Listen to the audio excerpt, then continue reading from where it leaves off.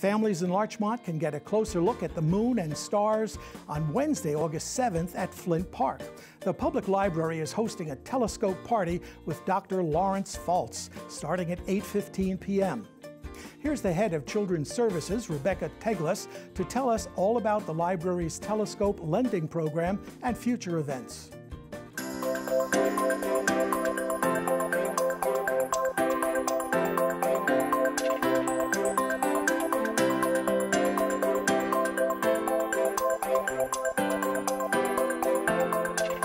We started a telescope lending program about 3 years ago, and people borrow it. You have to have a Larchmont library card to borrow it in good standing.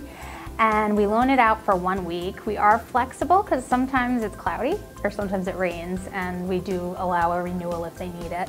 And it's been really popular. We've had a pretty good wait list for it, and people have really enjoyed it. How long is the wait list? It's about, I would say about 3 weeks now, so it's not too bad.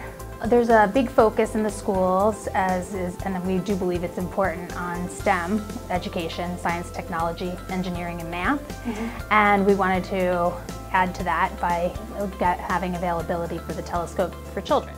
There's a monthly sky chart, and we hand that out, and it tells them exactly what they're looking at with the different constellations, and it directs them what the north part of the sky is and what's going on in the south part of the sky. And it also says different things that are going to be happening, different celestial events that month, and it gives the dates. So far we've heard that people have been able to see a lot with it, even planets, and of course the moon is always a popular one. Once a year we have someone come in, at least once a year, to use the telescope with people so people can understand what they can see.